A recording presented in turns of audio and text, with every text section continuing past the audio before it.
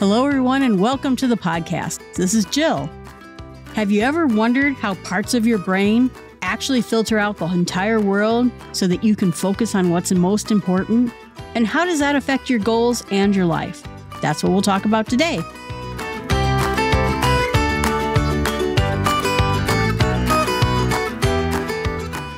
We make ourselves miserable or we make ourselves strong. The amount of work is the same. Carlos Castaneda. We're going to start off the year with a part of our brainstem. It is called the Reticular Activating System, RAS. Ooh, that's a mouthful. The RAS system starts at the spinal cord, is about 2 inches long, and is about the width of a pencil. That's where all the senses come in to a single point. It then directs into the emotional centers of the brain and are processed there. But that the RAS system works on a subconscious level. Have you ever had this situation where you're either driving a car, this happens to me when I'm riding my bike, is you look at this really bad pothole in the road. On a bike, that's devastating. And you're staring at it because the whole point of it is that you're trying to avoid to fall into it. Yet, inevitably, you drive or ride your bike right into the hole and nearly fall off. Why is it that the thing you're focusing on so hard to avoid is the thing that you actually hit? And part of that has to do with this reticular activating system. What happens in our brain, and this is in the brainstem, which means it's the most central core part of the survival of humanity. It's how we know to fight, to flee, to eat, to drink, is this bundle of nerves that's there to basically filter out what's important. Any moment, we are taking in millions of pieces of information. They're flooding in from our eyes, from our ears, from the sensations around us, our touch. We are just overwhelmed with all this information. This bundle of nerves, its job is to determine what's really important. The floor is red. Is that important? Well, it might be if it's on fire. If it's just a red carpet, nice to know, but not that important. And it's also the number one reason why you start focusing on something or you start thinking about something. Maybe you've decided you're going to buy a very specific kind of car, and then suddenly you just start seeing that car everywhere you go. Oh my gosh, everyone owns this car. It must be really trendy. It's not true. The only thing that's really trendy is your brain saying, this is important to Jill. I'm going to start focusing on every time I see this particular thing. And you'll start noticing it more and more. And so really this whole system is there to do two things. To protect us in case something is important that we must notice it. There is a giant tiger chasing us. There is a car on the street. There's a giant pothole on the road. We have to pay attention to something because it's about to potentially cause us harm. On the other side of it, it also boosters things that it thinks that we want to pay attention to, like the car we think we want to buy. But it also wants to make sure not get overwhelmed by all the data that's coming in. And I've noticed this in all sorts of different ways. For example, I listen to sleepcasts from Headspace, and sometimes it'll say, now think about how your shoulders and back feel. And suddenly I'm like, my shoulder and backs actually feel kind of stressed out and a little bit sore. How did that happen that I never noticed all day long that my shoulders were sore until something told me to specifically pay attention to them? You'll also hear people will talk about when they break up with a boyfriend or a girlfriend, they'll say, I just see their face everywhere. Everywhere I look, I think it's them. From behind, on the side. And that's the RAS highlighting this person because your brain is like, oh, obviously this is very important to Jill right now. I should focus on it. Kind of annoying. That's what it's doing. It's probably also why some people feel like they are unlucky or they're lucky. If you start thinking, man, I'm just unlucky, all the things that fit into that narrative will suddenly come to light.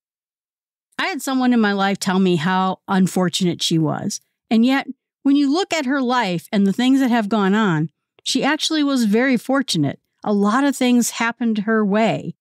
And anything that she worried was not going to go her way ended up not happening. But for whatever reason, all she can remember are the bad things, are the things that she thought were going to go wrong, even though they didn't go wrong. But to her, this RAS system was gathering all the negativity because it thought that that's what was important to her.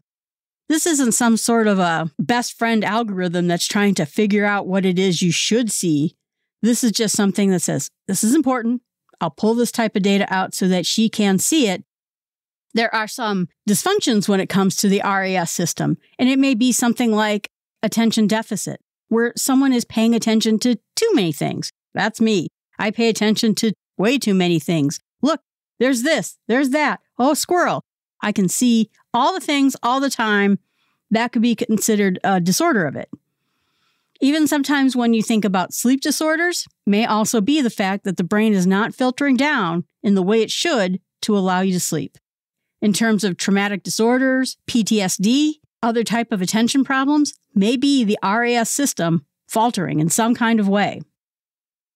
They even think of epilepsy is a syndrome connected to RAS activity, because what happens is the signals start to degrade, and as they do, the seizures come on.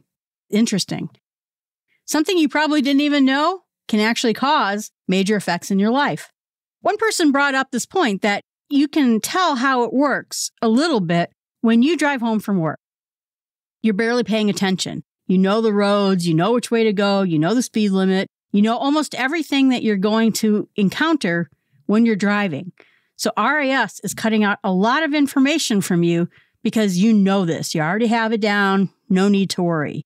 But if you were to be picked up and dropped into Paris without knowing French and suddenly be put in a car and you had to drive someplace, your brain would suddenly be paying attention to everything. What does that sign say? Where does this road go? Am I going the right way? Am I even driving properly for the rules of France? Suddenly your brain goes into overdrive because you're in a brand new situation. Despite the same activity happening, your brain is filtering it quite differently. And how it goes when it comes towards our goals is the fact that it will always show us the thing that, again, it thinks we think is important. So the problem is that when we're trying to do something like quit a thing, people who try to quit smoking, people who try to go on a diet, people who try to quit alcohol, they're constantly focusing in on that thing. They're thinking about food. Man, when am I going to be able to eat next? I'm really hungry. This diet is killing me. Or when can they smoke or drink next? Because they're constantly focusing on that thing, and RAS is saying, well, obviously drinking is very important. I'm going to keep reminding this person about drinking all the time. It's not trying to defeat you. It just doesn't understand that your focus on it is bad for you and it shouldn't be happening. But it's happening because, again, RAS focuses on what we think is important. And so the problem is if we're constantly focusing in on the thing we're trying to quit, it will keep trying to defeat us. Likewise, if we have bad messages about ourselves, I'm a loser. I'll never get what I want. I'll never get the goals that I want. I don't have the skills that I need. I'm really unlucky. RAS will keep focusing those messages so that you actually prove to yourself all those things are true. I think it was interesting for me as being a chubby kid. I never really felt like a chubby kid. I always felt fine. I always felt, I'm just me. This is the shape I come in. And then I had family members really get involved in my life, constantly reminding me how overweight I actually was and how I shouldn't be wearing shorts and I shouldn't be trying out in sports and I shouldn't be trying this and I shouldn't be doing that. And at some point, this took a stake in me and my attitude about myself changed, even though my weight pretty much stayed the same. That RAS system was refocusing my inputs into a negative way, which was bad for me. And it suddenly made me feel worse about myself. So the RAS system can also validate things that you think about yourself, remind you of certain ways that you act or things that you're good at or things that you're not good at, and then try to reinforce that same method. So this article that's in the show notes talks a little bit about what can you do to break out of what RAS decided to filter for you. You have to realize that in the end, it's telling you what you think is important. In those goals that you're trying to achieve, all you can do is start refocusing on the things that you're actually really good at and start getting your brain to notice when you're good at those things and have it stop reminding you of the things you wanted to shut up about. And that all happens with you taking the first step. So you have to be aware of what you want, what the goal looks like, how you hope it will impact your life, and how you think it's going to be wonderful once you get it. And start noticing those things. I think the first time I started doing this is when I started working out with weights. And I got really impressed with how much weight I could lift that I couldn't do before. Or when I did a particular exercise, how I could do it longer than I did before. And I started replacing in my brain, wow, I'm really overweight and out of shape, with, wow, I lifted that thing I couldn't lift 3 weeks ago. I'm getting stronger. And suddenly I started noticing more and more things around me when I did something that required strength. And that started reinforcing more weightlifting activity, because look at how much progress I made. Now I can even make more progress. Or even when it came time for this other podcast I was thinking about, I didn't really have any good ideas for it. I didn't know what I was really going to talk about. And I started just immersing myself in this topic. What would be successful if this really worked out well? And I started thinking about it day and night and just drowning myself in thoughts about this. And suddenly, all these story ideas started coming out of my head. All these thoughts about it started coming out of my head, and it became real to me. And not only that, then I would drive places and say, wow, that would make a really good thing for my podcast. And suddenly the ideas just started springing up. So by defining what success is for you and what would make you better at those things is going to help you to focus RAS on the things that you really want to do. We see that a lot of times when it comes to entrepreneurs or artists, where they're seeing opportunities everywhere. They look over in this corner and they say, oh, that would make a great business. James Altucher, who has a podcast and a number of books, to him, everything is a book or everything is a podcast. Oh, that'd make a great podcast. Someone should write a book about that. Someone should do that. That's a great business. And the reason he does that is because that's where his brain is focused. RAS is going nuts with him on showing him new opportunities every time. He's not a lucky guy. He's a guy who is focused on anything that would be successful in his life or in someone else's life. He is a success magnet because he focuses on that item. When it comes to photography, you always see people who really look through the camera lens, and they can tell what would make a great photograph. They're always looking for that next good shot, that wonderful picture, and they're seeing it through the camera eye because the RAS system is showing them that through the camera eye.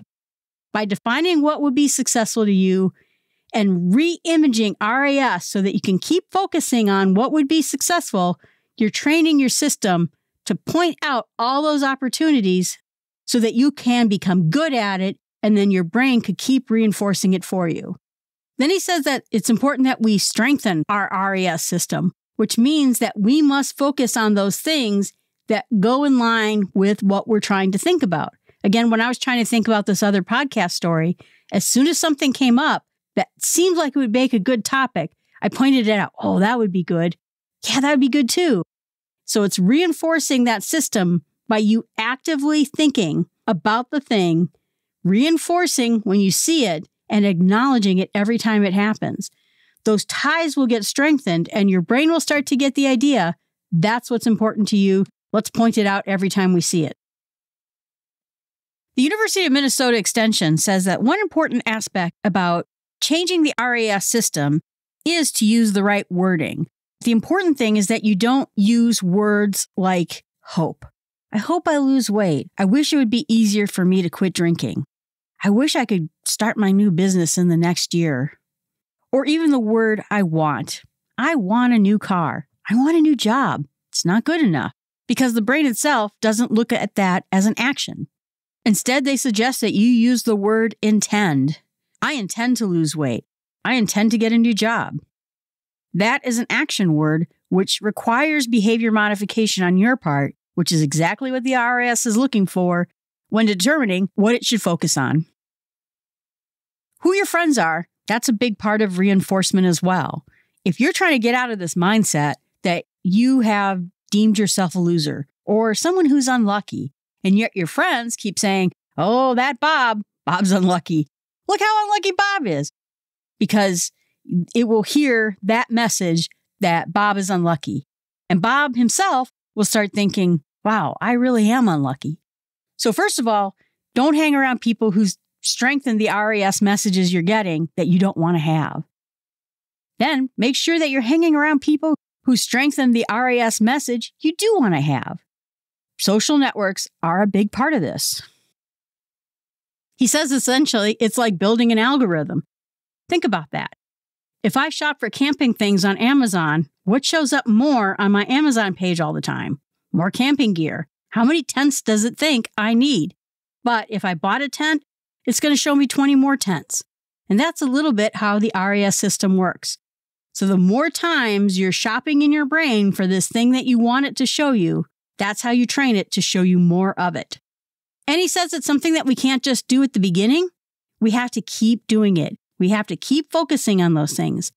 It reminds me of when I heard about people in sports, how they tell them to visualize things like making baskets. Just sit there at night, right before you're going to bed, and imagine you're standing there shooting free throws over and over again, and you're making them every time. Because if you can tie that RAS system to your motor actions, you will get good at doing something you're not actually doing, you're just imagining doing. And so in a way, you're training your RAS system through conscious thought, through actual thinking about something, and that's where you're really trying to force your RAS to start telling you the messages that you want to hear. This article also mentions at this point that visualization is important. And in episode 48 of this podcast, we talked a little bit about how to use the senses to better strengthen your brain, whether it comes to the sense of smell, hearing, or vision. All these systems that are there will help you create those RAS connections if you can do them. So when it talks about visualization, talks about making the smells right, when it talks about making the touch or the sounds correct, all of that will help connect the RAS system to actual actions so you'll start seeing it all the time. What you want to do, besides the visualizations, is you want to make this feel as accurate as possible as you can for you. Make it deep. Make that idea of whatever it is you're trying to get very real in your life. So I'm trying to do this other podcast. I imagined what this looked like. I imagined what the place would look like. I imagined what the people would be like. I started just visualizing it over and over again, trying to build this world in my head. And I started living, breathing, dreaming this whole thing because I taught my RAS system to understand that it was important that I think about this. The last step is you want to make sure that you set goals so that you can actually start working your way towards those things. If you actually start doing the things that are a part of what you're trying to accomplish, now that you've visualized it, you felt it, you heard it, you smelled it, those actions will reinforce the RAS system even more. In a TED Talk by Blaine Oakers, he gave a system what he called the YWTAYBA system. What it stands for is what you think about, you bring about, which is essentially this RAS system. And he talks about it that if you plant the things that you're looking to do, you'll actually grow those things. He puts it into a whole gardening analogy that if you plant something, that's what you get, and that you need to be the gardener of the mind. He says that there's 3 types of gardeners: those who just get what they get by circumstance. Oh, look at that. I got a new job opportunity.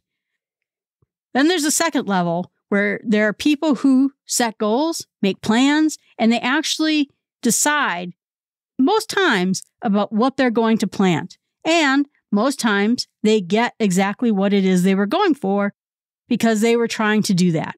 I kind of think of myself when I was listening to him, that's the bucket I'm in. I do a lot of things where I'll make plans, I'll make goals, and for the most part, anytime I set my mind to something, I get it. But he said the third level is that they do this with everything every day. They're constantly thinking about their goals. They're constantly making them rich in their brain. They set plans to make their goals. And this is a daily, persistent activity. And they always plant what they're going to get. And I think that that's something that's worth achieving when we're thinking about our RAS system. Can we actually work so hard on the mental game of what we want that we get our brain to help us with it, to show it to us every time we see it, to reward us and pat us on the back every time we do it? We really want our brain and the RAS system to reinforce our goals.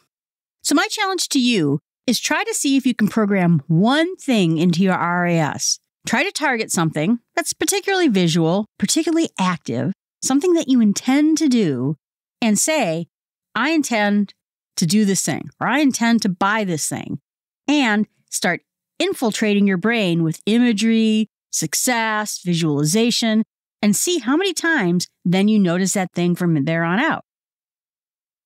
And now our fun entertainment quote of the week comes from Interstellar. We count these moments as our proudest achievements. Having fired the imagination of a generation, But we lost all that. pulls into port for the last time. Or perhaps we've just forgotten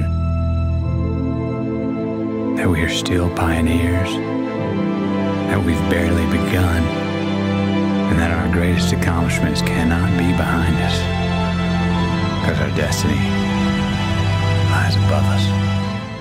We always have to make sure that we feel that our greatest accomplishments are in our future. That'll help us keep moving forward and always improving in whatever we're trying to do. All right, everyone, thanks so much. I hope you have a great week, a great start to your year. And if there's anything you want to say to me, let me know. And you can reach me at jill@smallstepspod.com. Or visit my website. You'll find all the subscribe buttons there, all the different ways you can watch and listen to the podcast.